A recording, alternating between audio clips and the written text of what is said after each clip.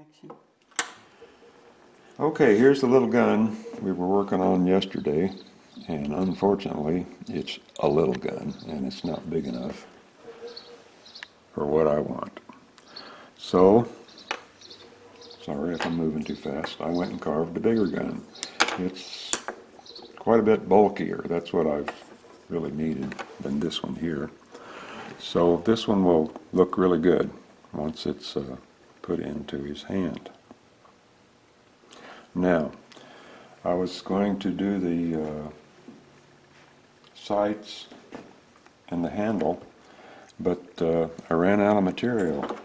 This is the type of material I use. This is just real thin copper. Not real thin. It's stiff, but I use it to make well, for this size anyway, to make the details, like the cocking mechanism here and probably the sights and things. So I have to wait till I get up to Joplin on Thursday to buy me another sheet of this stuff so I can work on these guns. So we're just going to put them aside there for the moment.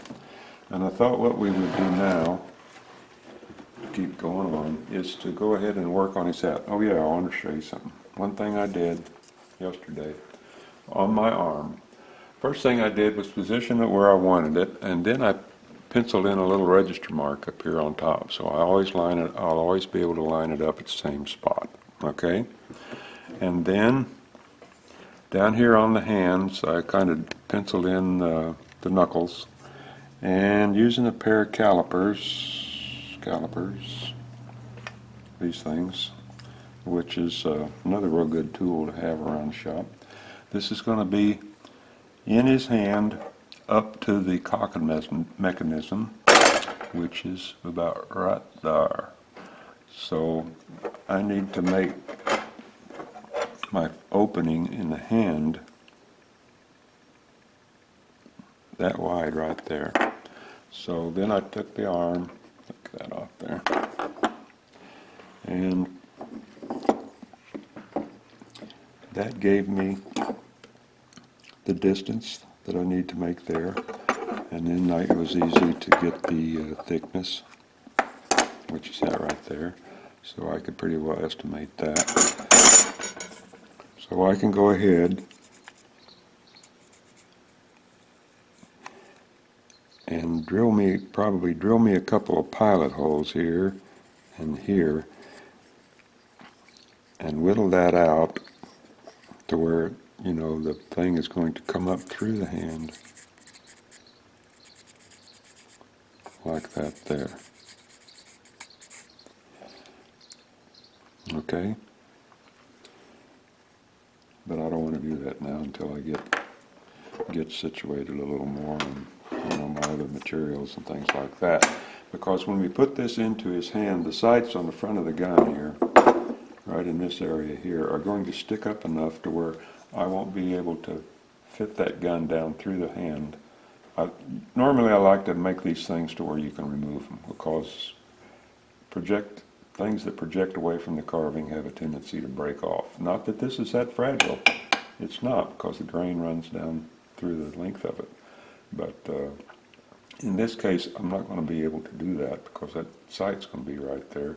It's going to be hard to get it back out of his fist. So I'll have to position the gun in place, anchor it, and then I'm going to have to put that sight on there. All right? So that's a problem that's going to come along later. So anyway, what I thought we'd do today is work on the hat. Now, I'm sure I've told you before, my favorite artist, Western artist, was Charlie Russell. Look here. And he was kind of a cocky cowboy, I'm sure, and he wore his hat just like that. That's him there. So that's what I want to do. That's the pose I'm after. All right. Now you've probably seen this one on my blog. This is basically the same head, and this is the type of hat that we want to put on him. Montana Peak. That's the one Charlie wore. So, I've cut out a circle. Tape out here. This is about 4.5 inches diameter across the middle.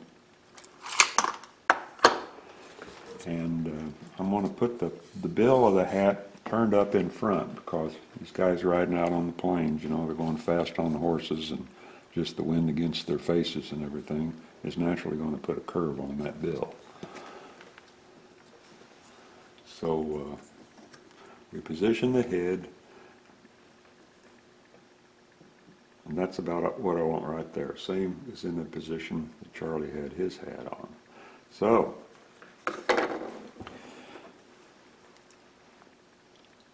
I want that to catch the top of his head and come down just over his ears. All right? So I've got this done already. And when you're doing these things like this, another reason I like to turn the bill up is I don't like things flat, one-dimensional. If you put a little twist to it, you know, it just changes the whole attitude of the thing. Even though it might be just something small like this, it does change it, and it makes your pieces look that much better.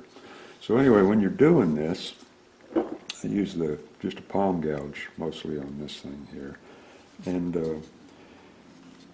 if you carve with the grain, you run the risk of getting splits and things like that in the surface. But if you go across the grain, you'll find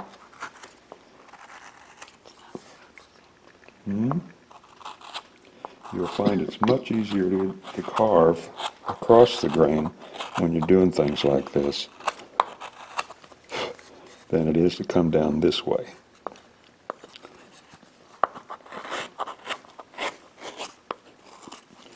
And most of these little imperfections that you see here, the little tears, those will all be sanded out when you run it through the flap sander. There's a little area that still needs to get cut.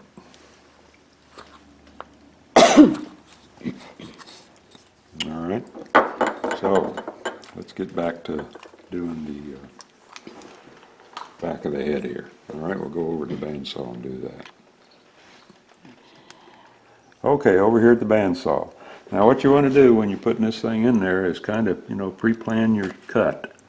And you don't want to take off his ear. And you want to keep it as flat as possible when you go through the bandsaw. So I'm turning this around to where the bandsaw should come out about right in there.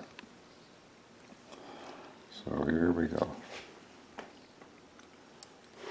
And if you get it a little off angle on his head, don't worry about that. That just adds that much more to it. Hold it steady.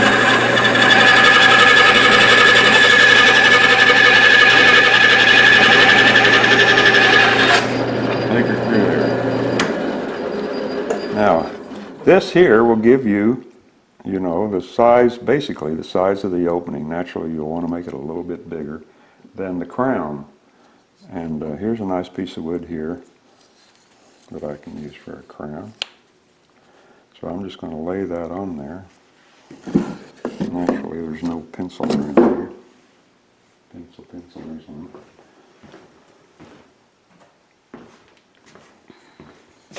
Actually, I'm going to lay that up here, about there, and I'm just going to kind of slope my pencil, which will give me a bigger diameter.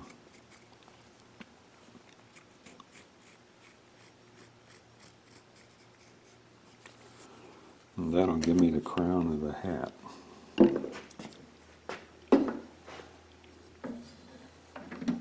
Make sure your grain's running up and down.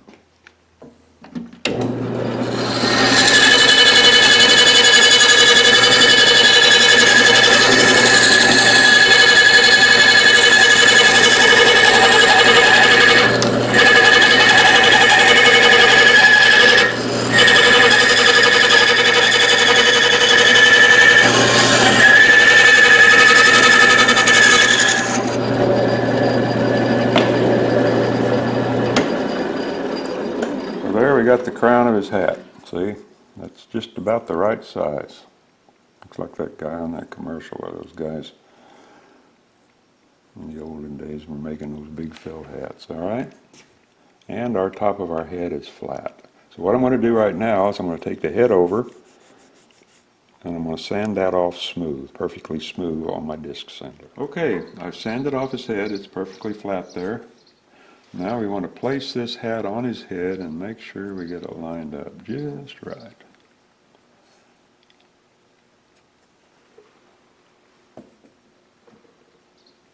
That looks good,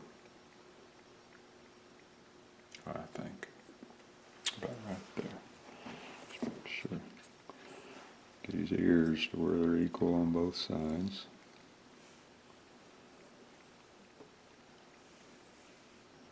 That looks like it's about it. Now I've drilled me an 1/8 inch hole right there in the very middle of this thing, so I'm going to stick my pencil down through there and make a mark on the top of his head, which is right there. And get my drill.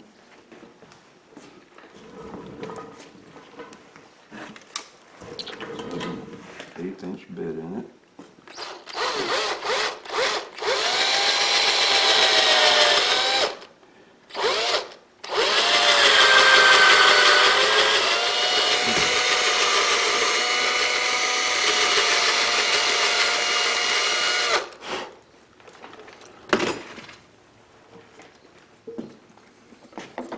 Find me a piece of dowel here.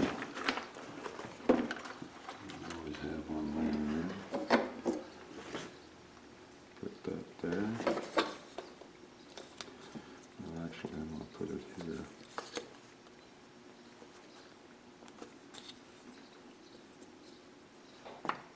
On his head, match it back up again.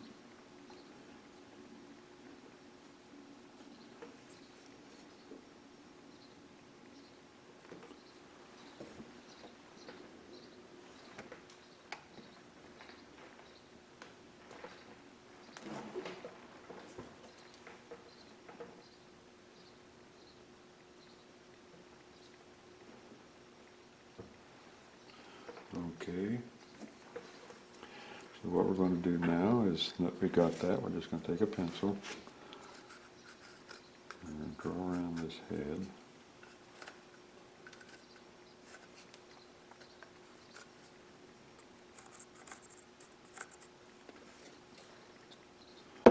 Which gives us the outline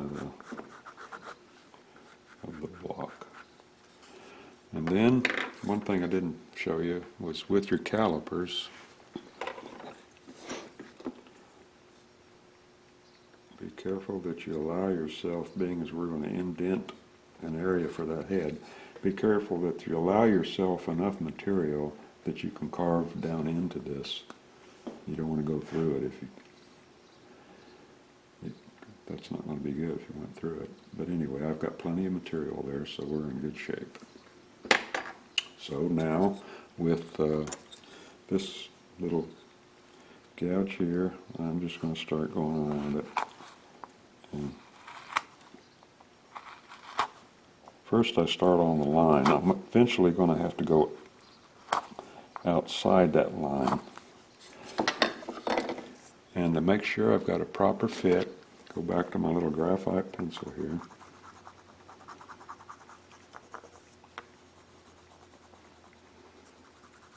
Just color the top of his head, and I generally hit the top of his ears too.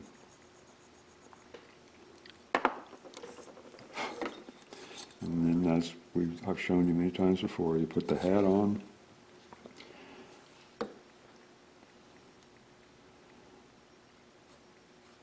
Give yourself a registry mark. See right there and right there. But you always line it up the same, and then just give it a little twist like that. And as you do that, as you go along, it's not working so well now because we don't have any indentation there. Once we go all the way around and then carve out the center, then you'll get that outer ring indentation. See, it's showed up just a little bit right there, which will steer you to getting this head to fit right down there on that hat. Okay? So that's going to be it for this video. And to finish up, I'd like to thank those of you who've been kind enough to drop a couple bucks. Some of you dropped a little more than a couple bucks. But we appreciate that. We really do. I don't, sometimes I feel when I ask for these things, like some of these guys you pass at the shopping center parking lot standing at the roadside with a cardboard sign. But I hate to do that. But anyway, we appreciate that and we thank you very much. So, until next time, I'll talk to you later.